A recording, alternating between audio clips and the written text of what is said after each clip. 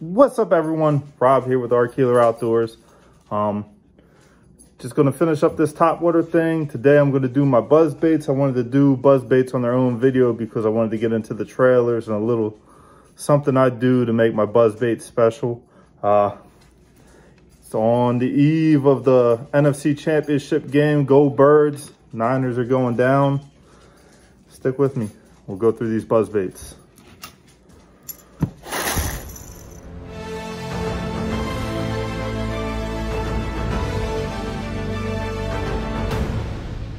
So Buzzbaits, we did my other top waters the other day.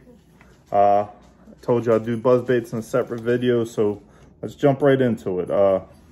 Show you guys this one first. This is that double buzz, the whopper double plopper. It's got two whopper ploppers on top, smaller ones, and then kind of like a Buzzbait where it trails behind. Haven't fished this much, caught a couple fish on it at a pond. I really haven't put it on the open water on my local lakes. I don't know how I feel about it. Like I said, when I did the top waters, that Buzzbait, that whopper plopper bite has really fallen off here up in Pennsylvania. A lot of people are throwing it. I thought maybe this could be unique, but I just haven't seen a need for it. So I have it, it's in the box. I'm sure there's a use for it out there. Just wanted to show you guys that one real quick before we get into it.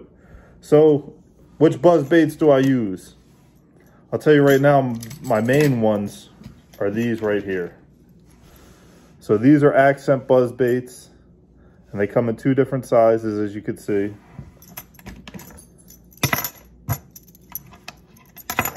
A big and a small. And these ones have already been modified, as you can see. I like to put a bend in his to get my bait a little deeper in the water. And you can't really see, but that rivet, I really like to get my pliers on that rivet and bend it up pretty good. And that's what gives it this, that almost like clasp buzz to it. And that's really the modification I'm going to show you today. So these are all accents here. The three I have two in the bigger, or two in the small, one in the big right now. I also have some of the Guggen ones in here, because I was a member of Carl's Bait and Tackle when they first came out. So I got a discount, and they're not bad. As you can see, I've thrown the black one around and I put my bend in it. One thing you can't do on these, so I'm gonna show you this one here. See how it's straight, no bend? I'm gonna show you how I put that bend in it. So, and as you can see from the ones that I fish a lot, I usually just rip my skirts off. If I need a skirt, I always have flirt skirts, replacement skirts on the boat. But I don't leave the skirt on a lot. So what you want to do is probably a 1/4 inch up from the head. Let's see if you guys can see that. 1/4 inch up from the head. You want to put a bend in it. Get it bent down. Go until you get the angle you want. So right there, probably where I'd go with the angle. And then you want to take the head, get your finger in here, bend that head back up. So, and you want that hook almost vertical, kind of like how I have it there. So that's pretty much how I'd put the bend in it. You just want to make sure you stay straight in line with the blade, and you can get these to run straighter by tuning them side to side once you get them in the water. But as long as you get that bend straight, and then your side to side, you could just play with until you get it to run straight. So what that does is, to me, that gets the bait a little deeper in the water, because when I'm fishing a buzzbait, I'm usually throwing it up tight to the bank, throwing it up into laydowns and coming across the top of laydowns and stuff as that. I want to get that bait a little deeper, a little more attractive, just something to separate myself. So like I said, the second thing I do to my Buzzbaits, and it is possible if you went to straighten this out and take this rivet off, you could, but as you can see, there's not much room on those Guggen ones on that rivet for me to get my pliers in to make any adjustment to that. So let's see if this one you could see on the black Guggen, which I've thrown around does have a little bit, so I'll try and show you what I do. I just get my pliers in there and bend it a little. I'm trying to get it to bend that rivet. And so it's really tough on the Guggen ones, but let me show you my accents. So this is the accent. See how big that rivet is, and see how I got it roughed up and bent in? So that gives it this sound.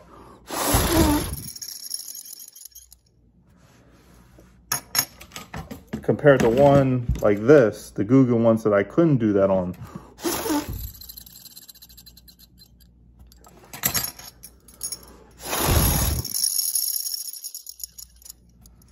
So there is a difference in the sound, and I really like that sound. That's the big thing I go for when I'm fishing a buzzbait, to make me feel like I'm doing something a little different. I put that bend in, I mess that rivet up.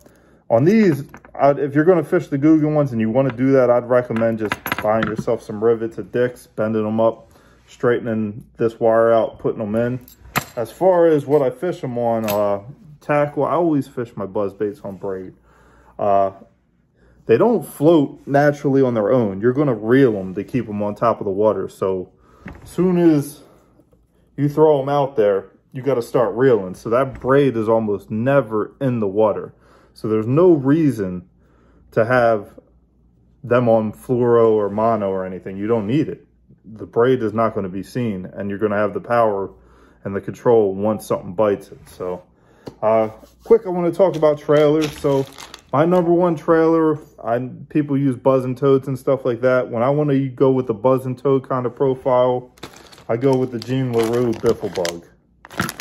So if you guys haven't heard of the Jean LaRue Biffle Bug, I'll show it to you real quick. He made these famous fishing them on wobblehead jigs along the bottom. So that's the profile. You got these two kickers, you got that long tail, and some tentacles here. And there are two different sizes. These are the juniors here. So smaller buzzbait. No, that's a full size. I lied. No, I have some juniors. There they are. So junior size, big size. I do the same thing with either one. So let me just show you what I would do real quick, and I'll put it on this accent buzzbait. And I'll link these buzzbaits below so you can see the exact ones I use. First thing I do if I'm using the Biffle Bug, get rid of the tail. So now I got my kickers, and I'll actually go a little further and take these tentacles off. So now I'm down to that.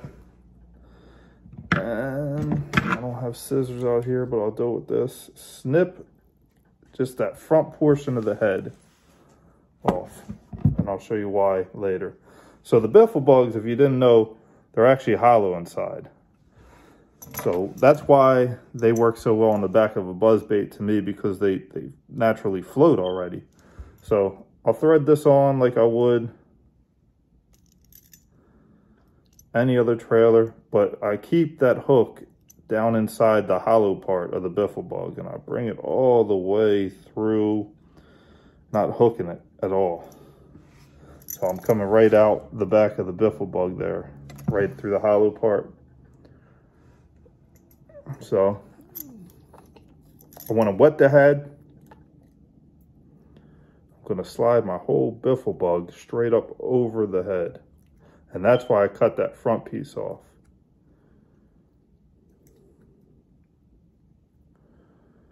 So see that?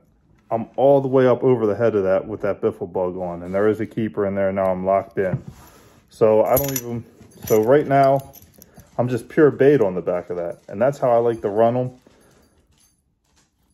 And you can see that they're the perfect size, that when you get up over on the bigger one here, that the tails are right where they need to be on the hook, and everything's perfect. So that's my Biffle Bug setup on them. I'll show you another couple trailers that I like to go to if you don't like the Biffle Bug, want to try something else. Missile baits, the twin turbos. Show you what they look like. So they're just a crawl style, except they have a really skinny body, and they're 2 turbo kicker tails. I like that one behind my buzzbait as well. Another one, if you don't like any of them, would be either the Billy Goat or the Goat from Z-Man. See both of them.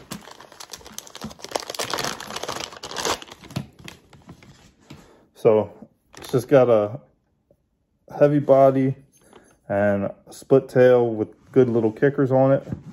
And Z-Man plastic, it lasts forever, so you could get it on anything, and it floats already. So it's already helping your buzzbait. You will have to trim, if you use the Billy Goat size, down a little bit. There's no way you're going to get this whole thing on there and have enough hook. So you'll have to cut a couple segments of it off to do that. Leave that up to you guys. It's not, I like it. It's not my favorite trailer. It will fight the bait a little bit at times, but it is a good option behind there. And one, if I'm going bait fish, and this, you guys might have heard of this. I don't know if you guys have thought of putting it on a buzzbait, but a 10,000 fish makes a Yodo worm, it's called. So let me pull them out real quick and show you. This one's already open.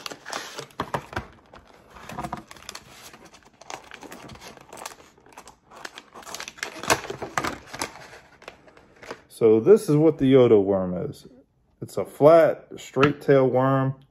And when paired with one of these buzzbaits, you cut the head off and you run it up there. You have a tail back there that can put a lot of action into it. It's not going to fight and make your bait run sideways. So, like I said, I'd probably cut it off there, run it all the way up, and then leave that tail back there to do its thing behind. So, it's another option if you're trying to imitate bait fish or something like that. So, I'm not going to keep you guys any longer. That's it with my buzzbaits. Like I said, I like those little modifications I do, just to make that sound a little better, to make that buzz, get that little bait a little higher in the water. Anything you can do to be unique and make your bait stand out, I think is always a good thing. And like I said, I ripped the skirts off most of mine. If you want to fish it with the skirt, no big deal. So hope you guys like this. Almost done with these tackle videos, guys. So I appreciate everyone watching and following along. I'll catch you on the next one. Take care, guys.